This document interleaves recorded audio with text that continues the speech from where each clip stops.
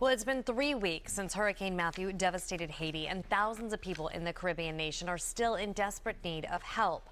Ron Matz reports some aid is coming from many people here in Maryland, including a member of the Baltimore Ravens.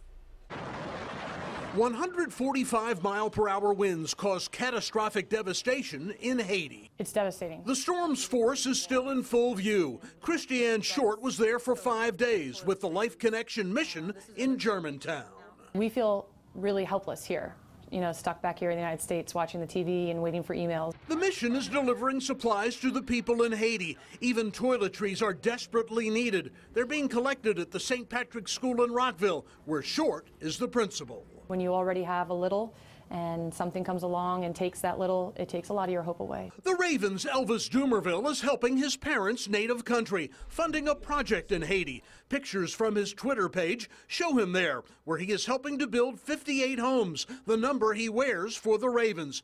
Missionaries say recovery from Matthew will take years. Even with relief going in from different government agencies, it's not going to be enough. It's just going to help some people. According to the United Nations, an estimated 1.4 million people in Haiti are still in need of humanitarian aid. It's sad to see people suffer, and they suffer on a daily basis anyway, and then to have a disaster on top of daily suffering, it makes us feel more grateful for the situations that we have here. Ron Matz, WJZ, Eyewitness News.